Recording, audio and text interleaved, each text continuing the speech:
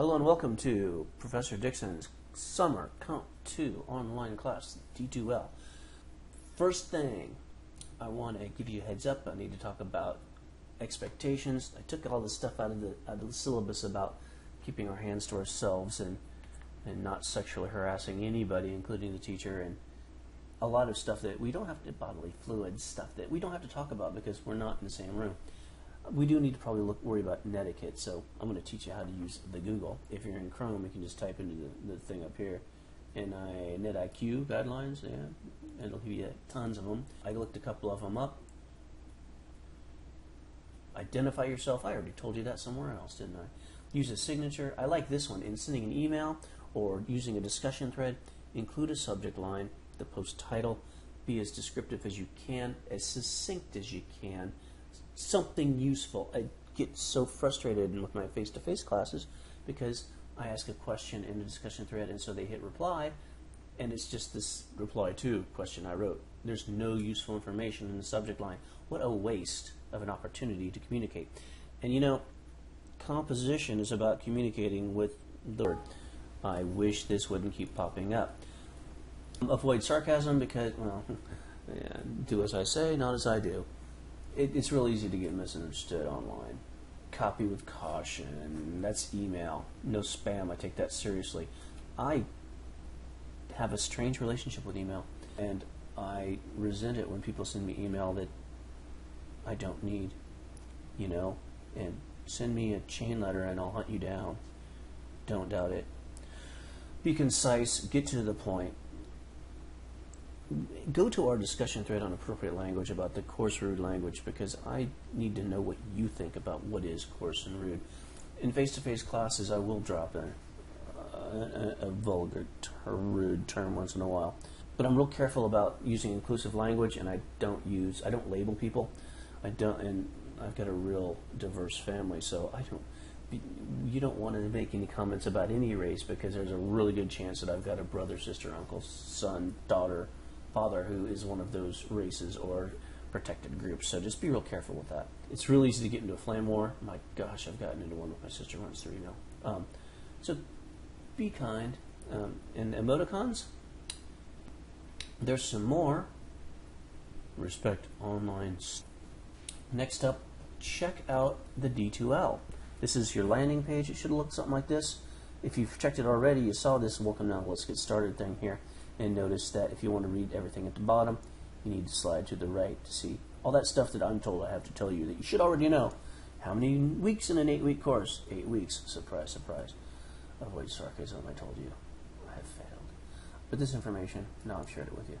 I just put this up here, Q&A in the course documents. I probably mentioned it before, so I won't let it, and you can read it on your own webpage. Cute instructional video. I'm not going to play it now because, well, that would be redundant, wouldn't it? I want to draw attention to these student video tutorials, so please watch them. The navigation, how to use D2L, about the course content, binder. Course content in D2L actually means lesson plans, really lessons. Discussions, which do not work very well, but I use them. I won't use them as much as I did in the past because some things are not as intuitive and user-friendly as they ought to be. But check these out. All right, you got like 5 discussions due or more. I don't know how many in the first week. Check that out, the discussion thing, and learn these so that before you ask me a question through email, go to the course documents, find the Q&A FAQ, ask the question there, and then you can wait 16 hours and then email me. That way you might get a response from a student that's better than mine and more timely. And I really don't like it when people email me questions that they haven't posted in that discussion thread first, because emails between me and one other person, whereas the Q&A is between the entire, is in front of the whole class. I don't want to have lessons that I teach each and every person, each individually. Let's go into the class content. You click on content. That's where stuff is. I should say lesson plans if you ask me. In the first week, you need to get through getting started, this module, and the intro and orientation module. Table of contents is what you see here. Course documents has some stuff that they're not homework assignments, but they sometimes, like in the reading journal example and the description of what a reading journal is, it tells you how to do some of the assignments. I've got links to Google Docs and the Creative Suite and how to do stuff. And there is the questions about lessons and FAQ. Should write Q&A in there. I'll edit that later. But there I say what I just said earlier, so I'm not going to read it again. Get to look at the course documents, read that. Go through getting started. There are several discussion threads. There's a video which you probably had emailed to you yesterday. Everyone has to answer discussion threads. You have to post, and hopefully you'll get started interacting with each other. There's a reason for all of these questions. None of them are stupid. Well, they're arguable whether they're stupid, but I have a purpose for them, and there's something you might learn from it. But go in there. Interact with each other. The answers to the statements you make here are relevant. Start a new thread. Oh, hey, I like this. People are making pretty good discussion thread titles. That's awesome. All right, let's go back to getting started. 2 discussion threads there. Intro and orientation's got the big stuff. Mostly there's a survey. There's no wrong answer for the survey. If you do it, you get the points. It's due by June 4th, which will be the 25th anniversary of Tiananmen Square, which puts me in a weird mood. Lived in China, one of the Chinas, for about 5 or 6 years. And that's kind of one of my pet research interests. I will tell you more about myself and my personality or another video, but not today. There is a literacy reflection assignment description. That's your 500 plus word minimum, which means the least possible you can do. People have trouble with the word minimum and what it might mean in my other classes, so I just want to make sure and look that word up. I have done everything I ask you to do, so that's the thing with me, and I think that's why I went overseas for the better part of a decade, because I taught ESL for a while, and I had trouble telling people how to learn language in a country they didn't speak the language, so I did it. There is a student literacy reflection. Guy was born into a deaf house. Mom and dad could not hear. They had all sign language. He was hearing. Interesting literacy reflection. Yours is going to be whatever you want. Now, there's a description of the old literacy with word count wrong that gives you some feedback. Oh, and make sure, I think I had this up here, I didn't scroll down. That's the rubric right there. That's how I'll grade it. That's the percent. It's not worth 100 points. I'm not sure what the points are. I'll show you that later. That's where you can find out how I'm going to grade your literacy reflection. There's a Dropbox already up. It's due by June 8th, which is like Sunday night, I'm guessing, 10:30. It tells you the time. Isn't that wonderful? The students write paper. I'm going to start talking about that next week, but don't wait till next week to do the reading. All right? Plan your attack for this semester. And I got lots of stuff here. Now, a lot of the stuff, we can start looking. There's a link to the Fish article. We're going to do a reading log on that. Reading logs where you divide the paper in half. You're going to use Google Docs. There's a link to it. Here, see there. Open a new tab. I'll show you to do that later. But get your reading done. You're going to copy this. You're going to make a copy and save it to your own Google Docs account, which you have, and I hope you use. If you don't know how to use Google Docs, then learn, because it's awesome. And I've already sent you this link. This is a page that it's kind of like a wiki in a way, almost. I have lots of links to stuff. I post stuff on YouTube quite a bit.